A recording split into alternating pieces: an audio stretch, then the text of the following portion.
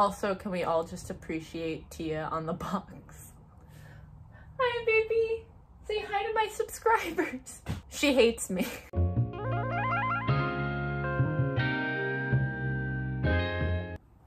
Hello everyone and welcome back to my channel. If you are new here, hi, how are you? If you are coming back, thank you so much for coming back. I just want to let you know that all of my socials are in the description. My Twitter, Instagram, Twitch, Redbubble, and Ko-fi if you would like to support this channel. Also, I am trying to get to 10,000 subs, so if you would like to hit that subscribe button, turn on notifications, that would make my day.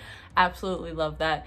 Please join the Saga family. And as always, like, comment, subscribe if you want to see more LGBTQ+ content from this space right here. So let's get into the video. So I haven't done a non-binary or talking about the non-binary stuff in a while.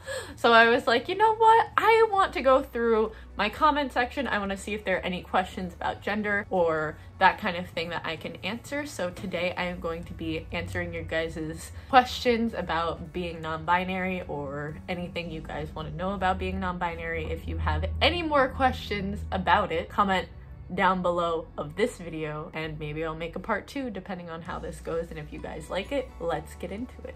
Is gender fluid and non-binary the same thing? I'm still trying to learn the terms and discover myself. I was born a woman, but I feel like I carry both male and female aspects of myself. Some days I have body dysphoria and feel more masculine, and others I feel like both. I don't mind what pronouns people call me, it doesn't bother me. I am just confused what it is, and I'm still trying to understand. Gender fluid just falls under the non-binary umbrella. It's one of the specific identities that you can identify as. I actually identified as gender fluid when I first came out, and then realized that the term non-binary fit more with how I felt, but it's all about how you feel and whatever label really works for you best. Discovering kind of the fluidity of gender and how amazing that can be. Honestly, when I was younger, my gender was a bit more fluid than it is now. I'm pretty stagnant for the most part, feeling kind of not really having a gender, but then there are days where I do feel like a man or I do feel like a woman. So it just depends on how you want to identify and what labels really fit best for you. What I'm thinking about is just that I feel part woman and part neutral, not boy but also not girl. Does that even exist, or is it just in my imagination? If it does exist, what is it called? So what you're kind of describing sounds a little bit like you might be a demigirl, which is a gender identity that falls under the non-binary umbrella. It pretty much means that you don't fully identify all of the time with being a woman or being a girl, and you may or may not identify with another gender in addition to feeling like a woman. I hope that helps. Can you be non-binary and bisexual? I am just not sure. I'm just a little confused. So your gender has nothing to do with your sexuality, and your sexuality has nothing to do with your gender. Sexuality is who you are sexually attracted to, so you can be heterosexual, bisexual, homosexual, asexual, demisexual, gray sexual, pansexual. And gender has to do with how you view yourself and how you wish other people to view yourself. So I'm non-binary. I want people to not see me as a man or a woman, low-key be confused by it. The two don't really go off of each other very much. Do you think individuals should have the freedom to choose their own gender, in particular children? I'm just curious.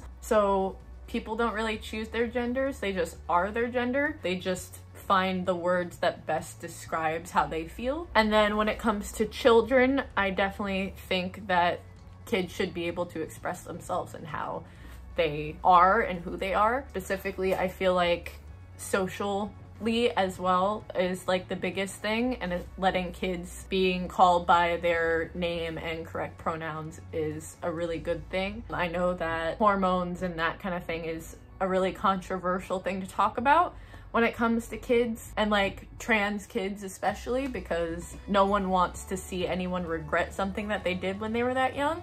But people also need to take into account that kids, for the most part, know who they are. I know that when I was like 5 and 6, I was having the same feelings that I do now. And I had to really repress that kind of stuff when I was a teenager. I became probably the most feminine that I have ever been, just to kind of be like, oh, I'm not like Not like how I used to be. I'm a woman. And that's what I'm gonna grow up to be, even though I wanted to die. I think at the very least, social transition for kids, and then if you ever want to have a more nuanced conversation about hormones and surgeries for kids, but I'm not as educated as I wish I would be about that, so I would have to do a whole lot more research before I started talking about that subject. Also, it's not my body, so I would never tell anyone what to do with their bodies. Like, I would never want anyone to tell me what to do with mine. That's kind of where that is for me. I hope you guys enjoyed this video. If you have any more comments about being non-binary, about gender, about anything like that, leave a comment below, let me know. I will possibly do a second part to this at some point, so ask your questions and I might answer them in a video someday. I will see you guys in the next video. Bye!